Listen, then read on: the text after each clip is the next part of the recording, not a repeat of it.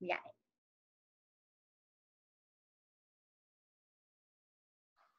Hi, everyone. Thank you for taking the time to watch our Zoom webinar on our open enrollment process this year for our medical, dental, vision, and health benefits from the district. My name is Carol Mahasi, and I am the Director of HR. And with me today is Jean Daggs, and she is our HR specialist. I'm sure many of you have met her. The purpose of today's webinar is to provide you all with an overview of our various health benefit options for this year, hopefully answer some of your frequently asked questions, and then talk to you about what our open enrollment process is going to look like for this year. So we'll get started, and I hope that you find this helpful and informative. The first thing we wanted to discuss is who is eligible for our health benefits. And eligibility is really based on your full-time status and the number of hours you work per week. So in our district, any employee that works 30 hours or more per week is eligible to enroll in our health benefits. You're also eligible to enroll your dependents, including your legal spouse, domestic partner, a child that you may have at home who is under age 16, unmarried child of any age who may be medically dependent upon you.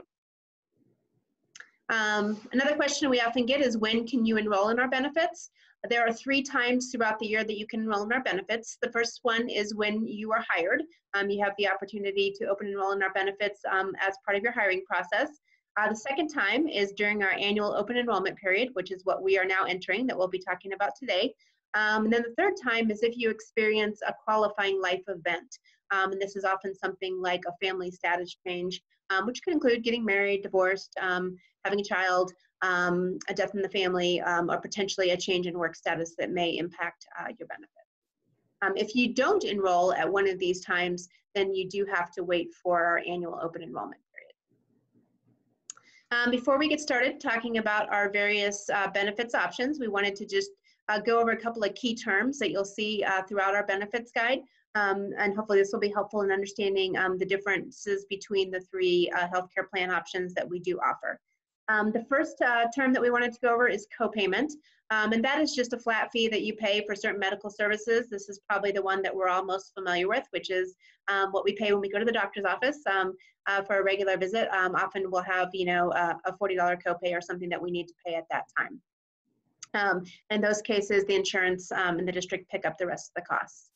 The second term is deductible, and that relates to the amount that you would need to pay out of pocket each calendar year before the plan begins paying benefits for certain types of services. This is most often applicable in the case of more expensive types of services like hospitalizations. The third term is coinsurance, and that really refers to the percentage of the medical bill or charges that you would pay for certain types of services. Again, for example, hospitalizations after the deductible has been met and until you reach maximum out-of-pocket limits. So for example, for a hospitalization, if your deductible was $4,000, you would pay the first $4,000, and then after that, the insurance would pay 80% of the costs up until you reach the maximum out of pocket, and then they would pay 100% of the costs. The maximum out of pocket is the maximum amount that you will pay during a calendar year for any of these benefits. So we'll talk about that in a minute. Finally, the health savings account and also our flexible savings account. These are tax-deferred savings accounts that you can use to pay for qualifying medical expenses. And there's a lot more information about those options. If those would apply to you, we're happy to answer more questions about those. Before we talk about benefits, one of the key things that you'll notice on the next slide when we get into this is that there is a difference between seeking services in-network from our in-network providers and seeking services from our out-of-network providers. And that difference applies to both the deductible, the maximum out-of-pocket, and also the co-insurance amount that you would pay. So it's really important to pay attention to that as we look at the different plan options, because that is one of the differentiators and differences, and it's also something to be mindful of when you're selecting a provider for a particular service. So this is an overview slide of the 3 medical plans that we're offering this year. These are the same medical plans that we offered last year for those of you that had insurance with us last year. And there's significant amount of detail about these plans in our health benefits guide, which is posted on our website under the HR page. At the very top, there's a button that says Health Benefits Guide Updated, and that has a lot of information about each of these plans. But for the purposes of today's webinar, we just wanted to share with you some high-level information that hopefully will be helpful in helping you understand the differences between the plans as you think about making your choices. And again, I would really encourage everyone to also read the Health Benefits Guide and to potentially schedule an appointment with one of us if you have additional questions after you've read that guide. So the first thing that we'll talk about is the in-network benefits for each of these plans. So you'll remember I said earlier that our benefits are better if you're in-network in terms of what's covered and the amount of out-of-pocket expenses that you might incur.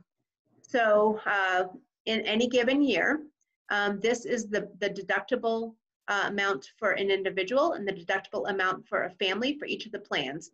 So the first amount would apply to if you have an employee-only policy, that would be your deductible for any calendar year. And the second amount following the slash would be the family deductible if you have a family plan for each of these plans.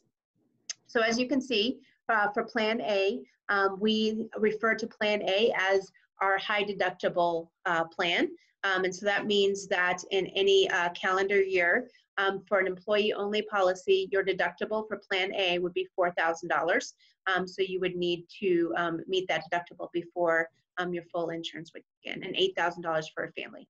For Plan B, which is what most of our employees have selected, the employee deductible is $2,000, and the family deductible is $4,000. And then for Plan C, the employee deductible is $1,000 and the family deductible is $2,000. And we'll talk a little bit in the next slide about the differences between these. And one of the big differences is how much the employee pays towards each of these has a significant, per month, has a significant influence on how much these deductibles are. The next line is maximum out of pocket.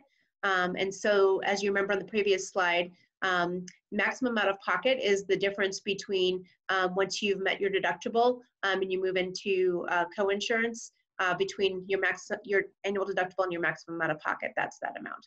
So for Plan A, it's the same. For Plan B, your maximum out of pocket per year would be $4,000 for an employee-only policy and $8,000 for a family policy. And for Plan C, it would be $35,000 maximum out of pocket for an employee-only and $7,000 for a family. So the other thing we talked about earlier is co-insurance, and that is what is the amount that you would be responsible for during that time period between meeting your deductible and hitting your maximum out of pocket.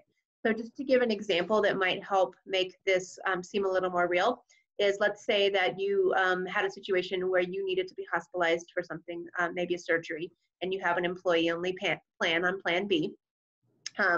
So you would pay the first $2,000 of the hospital bill, and that would then mean that you had met your deductible.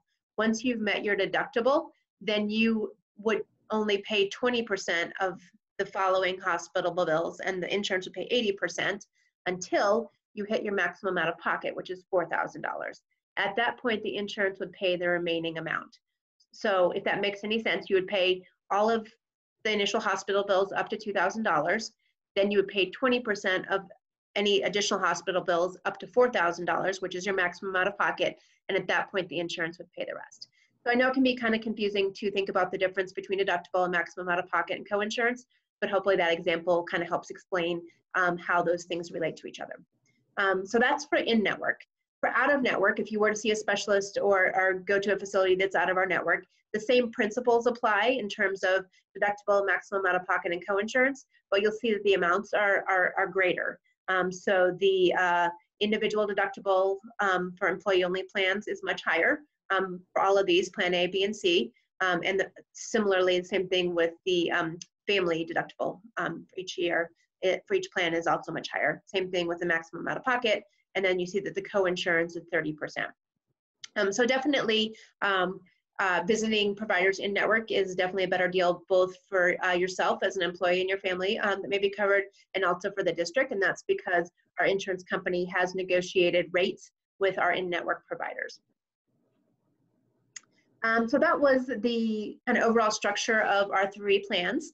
This next slide shows you what the employee contributions are for each of our 3 plans, for an employee-only policy all the way up to an employee plus family policy. So for Plan A, there is no cost per month to the employee. However, part of the reason for that is because it is a high deductible plan. So as you remember on the previous slide, that means that the employee who has this plan would be responsible for 100% of the expenses associated to this plan until you meet your deductible. So there's some trade-offs there, and that's something, if you're considering it, I would strongly encourage you to set up an appointment with us and talk through what that would mean for your individual situation, and we're happy to talk to you about that. And similarly, the costs for the various family plans are also less, but again, the deductibles for those plans are higher and the maximum out-of-pocket for those plans are higher. So that's Plan A, our high deductible health savings account plan. And if you do select this plan, the reason why it says HSA here is that this is a plan that's set up to be managed in with an HSA so that you can put money into savings so that you can be prepared to pay those deductibles and those maximum out-of-pocket costs.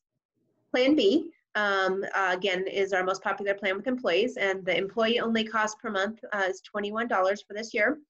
And then you can see the corresponding family plans, the cost of the family plans, and that has, again, kind of a middle-of-the-road deductible and maximum out-of-pocket.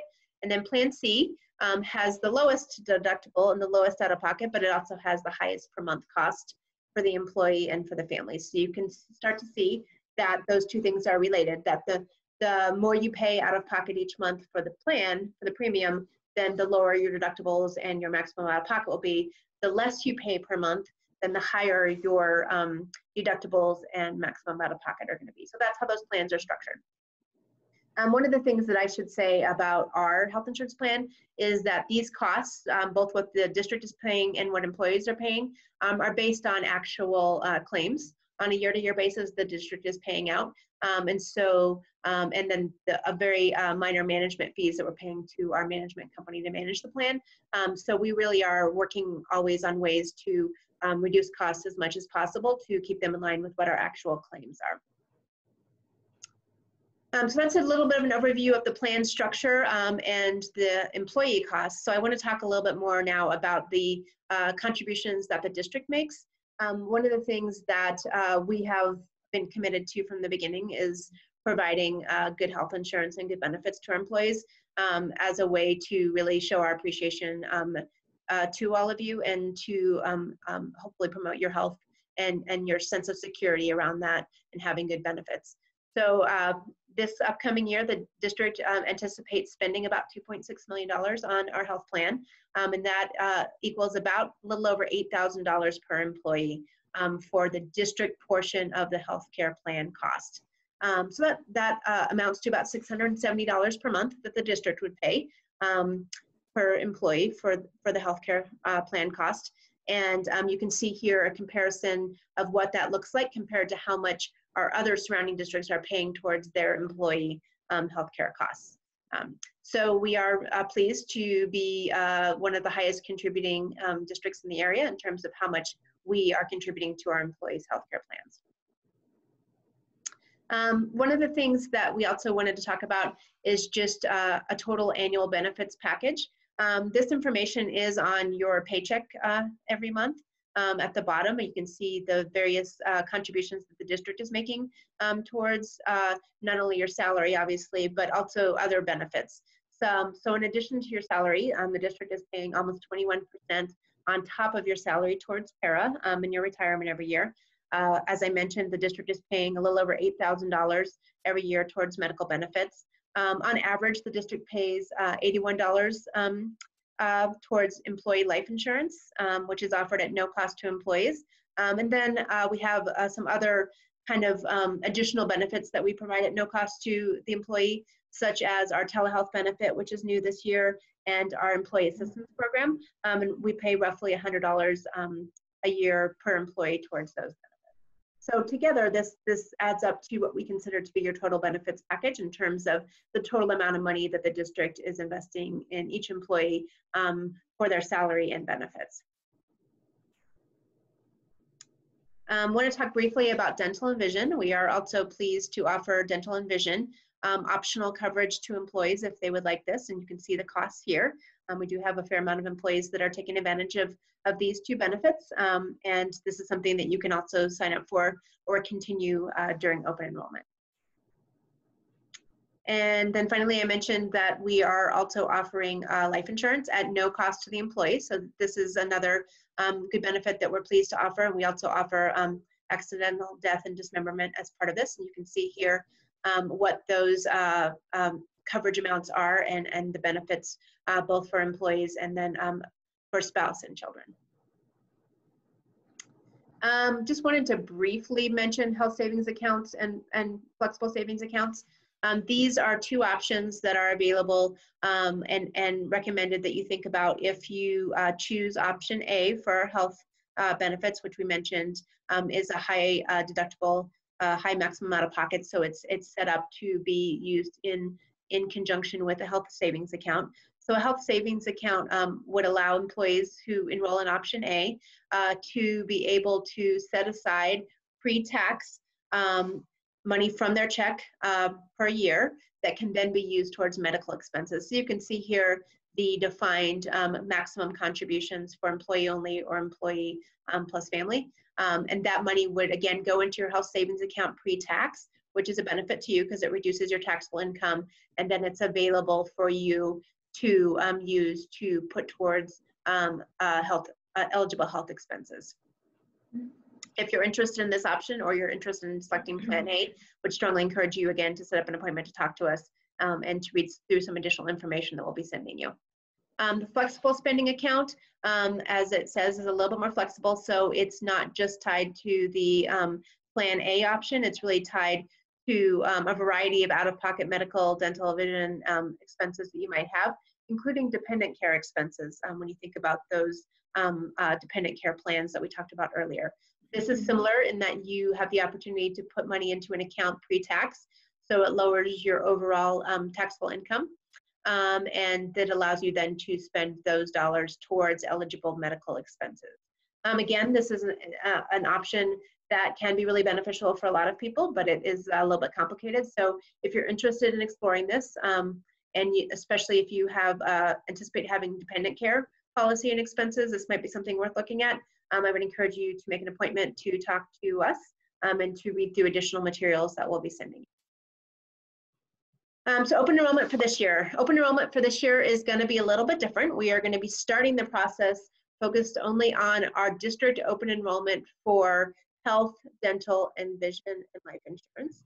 And that is going to be taking place October 13th through the October 23rd. And this year, all employees must submit a benefit enrollment form, even if there's no changes, by October 23rd. And the benefit form that you'll receive in your email, and it will also be available on our website. If there's no changes, there's a box at the top that you can just put your name and information on there and just check the no changes box, and that's fine. That's all we need to know. But if you do want to make changes, either to the type of benefits that you are selecting, maybe you want to add or drop a vision or dental, or maybe you want to change your plan option, or if you want to add or drop dependents, then we would ask that you fill out the whole form and turn that in by October 23rd. So we are going to be available for those appointments that I mentioned. So for people that have additional questions or want to have an individualized appointment, these are the times that we will be available at each of the schools.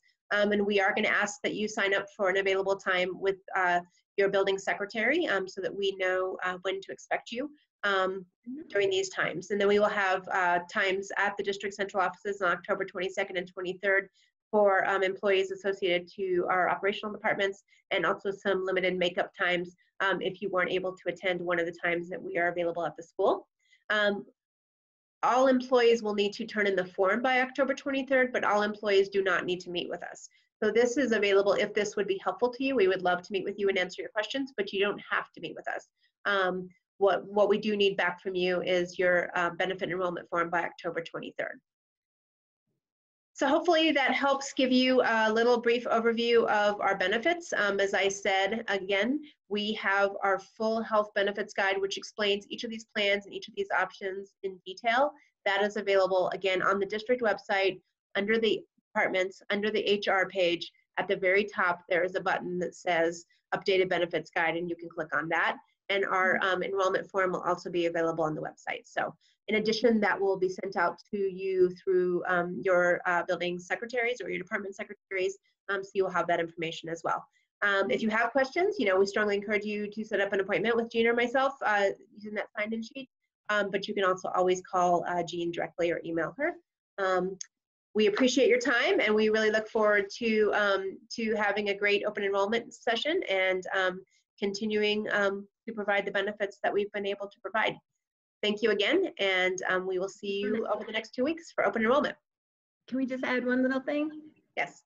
I just wanted to let them know if they don't want to make any changes or they already know what options they want to pick, to send their EBMS form to Judy Wilkinson. So if they don't want to meet with us and don't feel a need to do it and just want to get that in right away, please email your form or send it through inter-office mail to Judy, and she will take care of it for you. Great. Thank you, Jean. Important to note, and that information will also be in the newsletter that's going out this week. So thank you, everyone, and we look forward to seeing you, many of you, over the next 2 weeks.